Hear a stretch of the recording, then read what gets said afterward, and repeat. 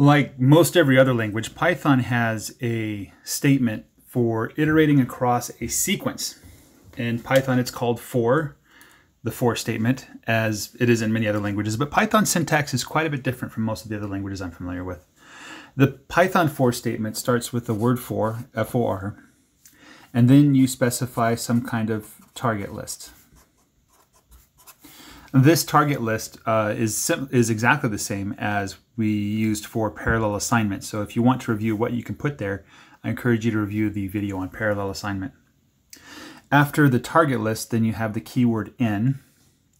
And this means quite a bit different than the operator in. And then you have an expression list, followed by a colon, and then a suite. Remember, in Python, a suite can either be on the same line with statements separated by semicolons, or you would indent by 4 spaces and have statements stacked one on top of the other. Optionally, and I think somewhat uniquely to Python, there is an else block that you can also specify, just like you can for the while loop. What Python does when it executes the for statement is it first evaluates the expression list. This is supposed to return some sort of iterable. Next, it changes that iterable into an iterator using the iter function that we've discussed earlier. Then for each item in that iterator, it will assign the target list to the value. After the target list has been assigned, it will run the suite. And it does this for each item until it runs out of items. When it's run out of items, then it will execute the else block if there is any, and then continue with the statements following the for statement. Note that inside of this suite, you can do break and continue. And this has a very similar meaning to in the while loop, the break and continue statements. If you break in a for suite, it will immediately exit the loop and continue with the code after the else block. It will skip the else block. If you execute the continue statement, it will go back to the beginning and start with the next item in the iterator. You could think of the for loop as something that looks like this. So you have the for iterator set to iter of this expression list. And then you enter a while loop that will try to get the next value from the sequence. So it'll say the target list is equal to the next item from that iterator. Okay. If there is no more items, then that will raise a stop iteration exception. And so at that point, we will execute the else block. And then we will break out of the while loop. Otherwise, if there is an item, this code will execute successfully, and you can execute the for block. And continue and break will have the same meaning as it does in a while loop. These two are practically the same. There's not a lot of difference. The else block is quite rare in a while loop, but it's pretty typical in a for loop.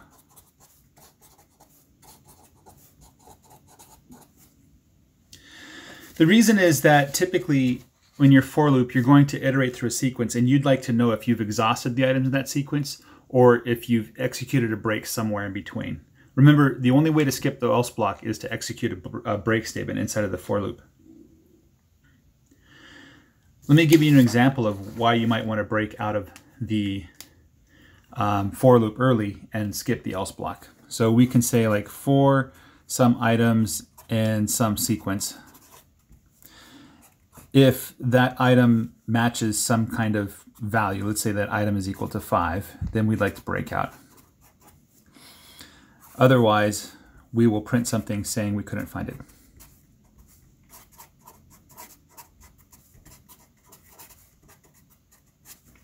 This is a pretty typical scenario for using the else block. we can, and we frequently do, nest for loops. Let me give you an example of what that would look like and how that would work. So in this code, we're going to have two matrices represented by tuples of tuples. So these are 3 by 3 matrices. So the first matrix has the first row of 0, 1, and 4, the second row of 3, 2, and 8, and then the third row of 1, 9, 7. The second matrix has a row of 1, 2, 1, 0, 9, and 2, and 3, 4, 6. And we're going to build up the result. So the result is an empty tuple, and we're going to build up that result by building up each row item by item. So we're going to have the first we're going to iterate first through the rows. This is the I index. And then we're going to start building a new row for each I that we encounter. And then we're going to iterate across J. This is for each cell in that row. And we're going to extend the row by adding a new tuple with a single item that is just A, I, J plus B, I, J, and a comma and a parenthesis, like that, okay?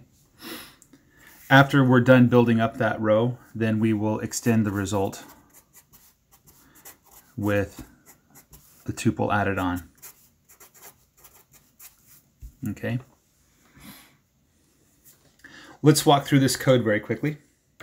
So I'm going to grab a sticky note to keep track of our variables. So at first we have the result is equal to the empty tuple. And then for I in range 3, so it creates an iterator and grabs the first value from that iterative sequence, which is 0.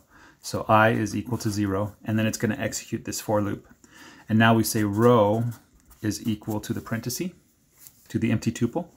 And then for j in range 3, so by the time we get to this code, j is now equal to 0. And then it says row is equal to the row plus this single item tuple, where it's aij plus bij. So we're going to take row and we're going to change that to be aij's, that's 0, 0. So it's 0 plus 1. Okay? And so now row is a tuple with one element. And we finish this block, so we're going to grab the next value for j, which is going to be 1.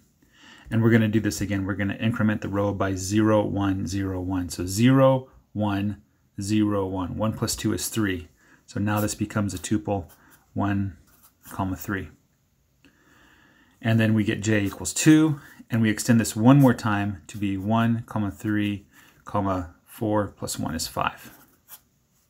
And then finally we're going to extend the row by adding a tuple 1, 3, 5 to the end. So the result now becomes 1, 3, 5. And it's a single item in the tuple. If you follow through the code on your own, you'll see how this gradually builds up the matrix into another 3 by 3 matrix. It's the sum of the two matrices. Note that some programmers don't prefer to have short names like I and J, but in my case, I think they're ideal for iterating across a loop like this as indexes into the items that you're iterating across. I think it's fairly clear what I and J mean here.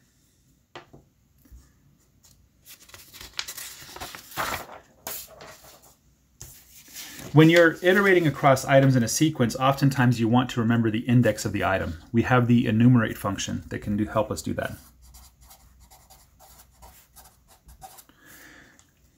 Enumerate takes a single iterable as an argument, and it returns an iterator. The iterator will return pairs of numbers. It's going to return the index and then the first item. And then when you call next again on it, it's going to call 1 and the next item, and so on until the items are exhausted. As an example, you might want to run the following code in your Python interactive mode. So E is equal to enumerate, and let's say hello. comma, world. And then if you call next with E, that should give you back 0, comma, H. And if you call next again, it's going to return 1, comma, E. Okay, meant to use single quotes. And so on and so forth. The next one will be 2, comma, L, and then 3, comma, L, 4, comma, O, and so on. You can give that a try for yourself. So in a for loop, this is particularly useful. For I, comma, car in enumerate, let's say hello, and we can do something like print the car at I is car. And that'll not only tell you the index, but it'll also tell you the character.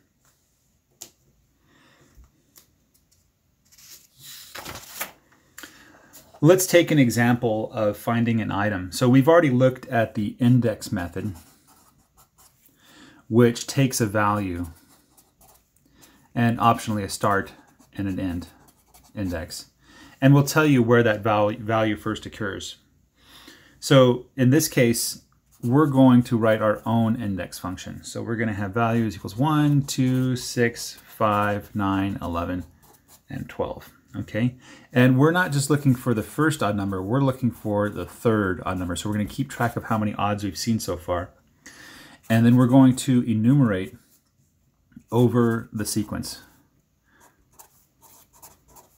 so that we can remember the index of the item that we see. If that value is odd, we're going to use the mod operator and see if that's equal to 1. If we divide by 2 and the remainder is equal to 1, then it's odd. Then we're going to increment the number of odds that we've seen.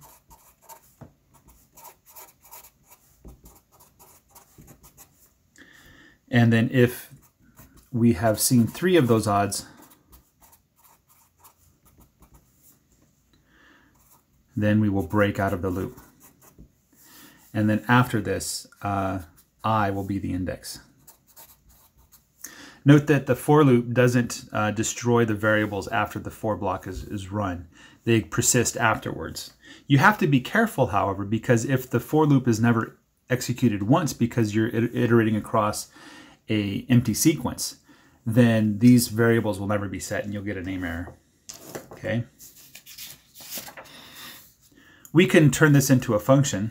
So let's call it def third odd.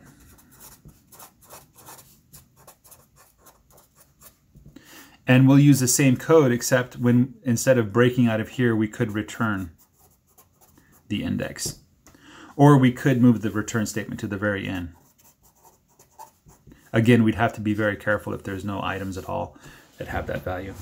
So maybe we'd want to return if that item, if we're inside of the for loop, and then if we don't see it, if we don't return by that time, then we'll just raise a value error saying that that item doesn't exist.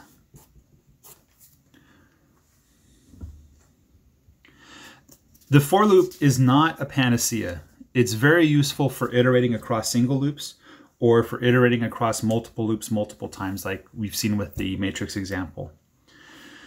Sometimes you need to iterate across several sequences, but not in a linear fashion.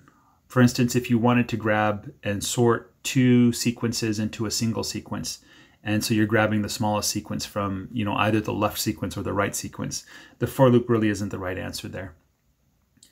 Anyway, I hope you've enjoyed this video and you've learned a little bit how the for statement works and how we actually use it. If you guys have any questions, you can, of course, reach me in the comments below or connect with me on Discord. Have a great day. Take care and bye-bye. Thank you for watching this video on the theory of Python by Real Physics.